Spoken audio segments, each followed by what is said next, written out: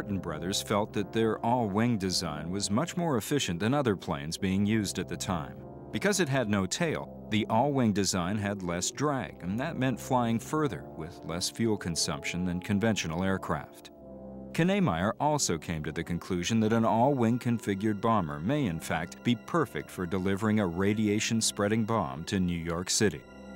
When Knemeyer gave Horten orders for the America bomber, Reimer Horten was still working on his Ho-18a fighter. Even today, the images of these designs reflect the most advanced aircraft of the 21st century.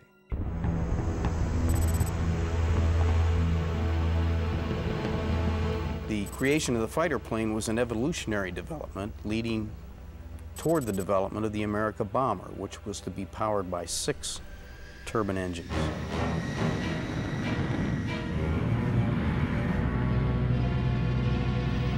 And the reason that the Horten brothers felt this aircraft would be able to reach the United States was that the flying wing as a design had no fuselage or tail assembly.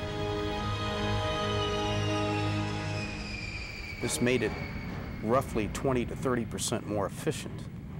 And if they could design an airframe that held enough fuel, they felt that they'd be able to reach the United States, successfully bomb either New York or Washington,